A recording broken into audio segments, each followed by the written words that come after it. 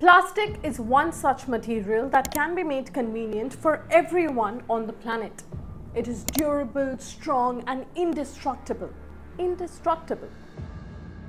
Plastic is all set to become the main ingredient of the future generation's recipes. Nearly all the plastic that was ever made is still with us, either whole or in tiny pieces. For decades, the global response to the plastic problem has been recycling. But only 9% of the plastic worldwide is recycled.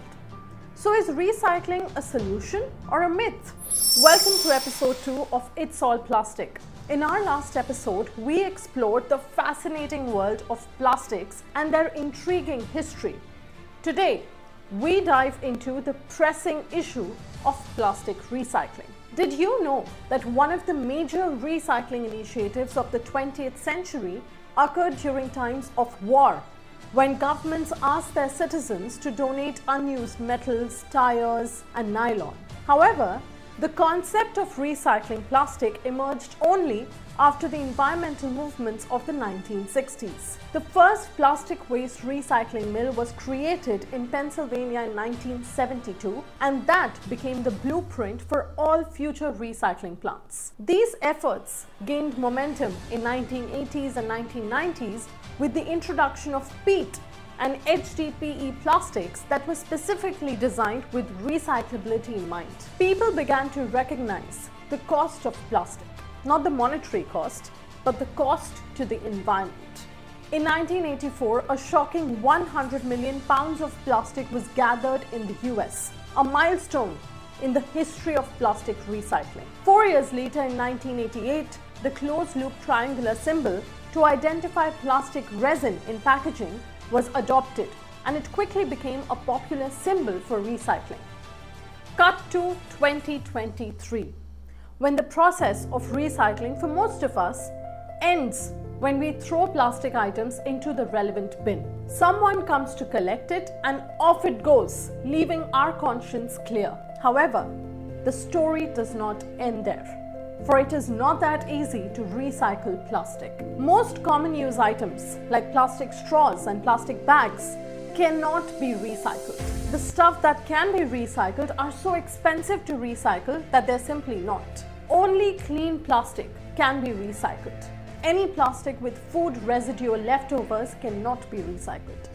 The same piece of plastic can only be recycled about 2 to 3 times before its quality decreases to a point where it can no longer be used. Recycling plastic is more complex as compared to recycling paper, glass, and metals due to the additional steps required to extract dyes, fillers, and other additives. Once a plastic item is recycled, additional virgin materials are added to it to upgrade its quality. This gives the recycled product a new life or a new chance to compete in the market of new goods. So from now on, when you see the phrase recycled material, give some thought to what the word recycle there actually means. For a long time, people have recognized that achieving a circular economy or a circular plastic economy requires action that is often simplified as reduce, reuse, and recycle. This mantra follows the waste hierarchy, where reducing is preferred over reusing and reusing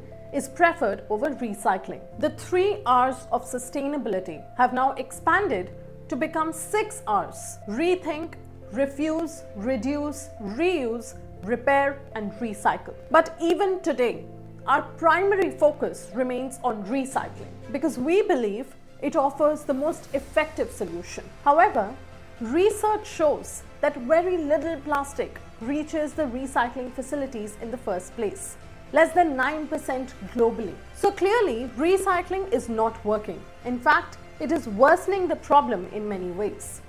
This is a Greenpeace report from last year. Read the title. It says plastic recycling is a dead-end street. Year after year, plastic recycling declines even as plastic waste increases. Greenpeace in May earlier this year also warned that recycling plastic can make it more toxic. It said plastics are inherently incompatible with a circular economy, and recycling is scattering microplastics into the environment. Much of our recycled plastic still ends up in landfill or in poorer countries where it is melted down, dumped or burnt. Until 2017, China was the world's biggest importer of such material after it decided to close its borders to all types of waste because of concerns around contamination and pollution. Just imagine, the country decided to kill an industry that was worth $24 billion a year. Despite this alarming revelation and alarming figures, plastics are everywhere and alternatives are scarce, and all our efforts are absolutely useless unless we tackle the growing menace of single-use plastics. Corporations and governments have put in thousands of dollars into ad campaigns that gaslight customers into believing that they are causing the plastic crisis. Well, we all know it's the other way around. In 2018, Starbucks released a strawless lid as part of its sustainability drive and later on admitted that the lid contained more plastic than the previous lid and straw combinations. Their defense was that it was plastic that could be recycled, thus refusing to take accountability. Now, a crucial question here is the plastic making industry using recycling to make more plastic? In 2020, Coca-Cola came under fire when it announced that it would not abandon plastic bottles, saying that they were popular with customers. Today, people who litter or people who smoke in public are slapped with heavy fines, while imposing almost no responsibility on plastic manufacturers for the numerous environmental, economic, and health hazards imposed by their products. We are forced to accept individual responsibility for a problem that we have little control over. Governments around the world have taken measures to ban the use of plastic, but they must also enforce these laws and provide citizens with affordable alternatives. There is no universal sustainable alternative to plastic. The most appropriate material depends on the item's use. For example, using straws made from coconut leaves instead of plastic. The best way to tackle plastic pollution is to prevent it in the first place. Manufacturers must stop making so much unnecessary plastic to reduce the amount entering the economy. Global caps on plastic production could reduce the pressure on recycling systems.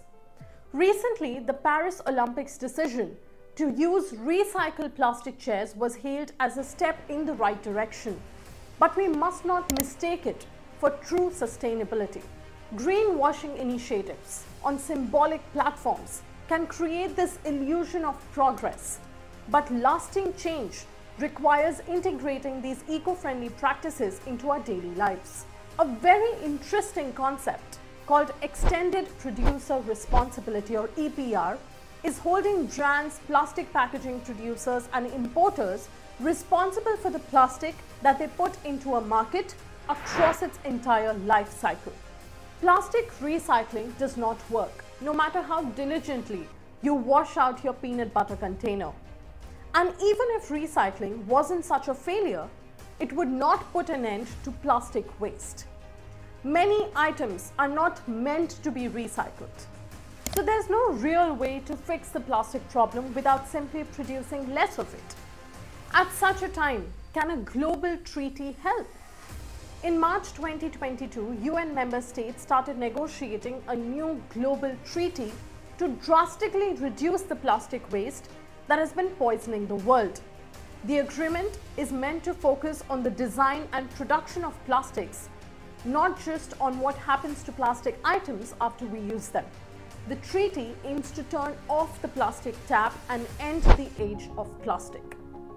It's time to embrace sustainable alternatives, demand accountability from industries, and support innovative initiatives to stop using plastic. Our planet is drowning in plastic waste, but amidst the gloom, there is hope. In the next episode, we will bring to you an expert voice to discuss plastic packaging and the responsibility of the plastic makers.